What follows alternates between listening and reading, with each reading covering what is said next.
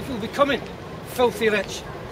And I was reminded of that because as I watched George Osborne in the Parliament today, it struck me that the filthy rich are now running the government in this country. Because there we had a millionaire Chancellor of the Exchequer standing at the dispatch box, flanked on his right by a millionaire Prime Minister and on his left by a millionaire Deputy Prime Minister. The three of them, a triumvirate of rich people, fronting a cabinet that contains God knows how many other millionaire ministers in its ranks, a government supported by multi-million business backers across the country, and all of them roaring on their approval for what can only be described as the biggest and the most savage attack on the welfare state in living memory in this country. And you know, as the afternoon wore on, I was reminded of another quote that Blair used to use. He used to tell the Labour movement in this country that the class war was over. Well, there was only one class under attack in the House of Commons this afternoon, and that was the working class. Because 500,000 public sector workers now face redundancy in the dole. Millions of other public sector workers now face cuts to their hours, cuts to their pay, cuts to their pensions, and £18,000 million is about to be slashed from welfare spending in this country.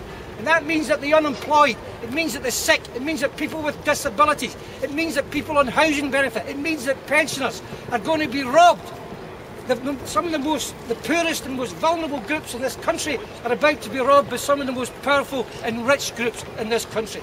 And the class war isn't over. It isn't even back because it never went away, and we are understanding that now this afternoon. And you know, pensioners are not going to be taken in by the fact that some of the universal benefits like free travel for the elderly have been left untouched. Because by raising the state pension age to 66 for men and women in this country, this government is taking £5,000 million out of the pockets of pensioners up and down the length of the country. And by increasing pension contributions for public sector workers, the same government is taking £1,800 million out of the pockets of public sector pensioners.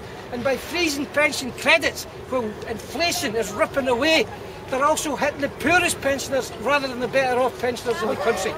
And even retaining the link or restoring the link between the state pension and earnings isn't what it seems to be. Because unless you restore the value of the state pension to what it was before that link was broken, then it's a false move and doesn't count for nothing for pensioners. We will still have a pension that's about half the average pension for all the rest of the countries in the European Union. And you know, I'll finish with this. There was a great saying that Michael Mackay, the late Michael Mackay, the pensioners leader, the miners leader, used to tell mining rallies.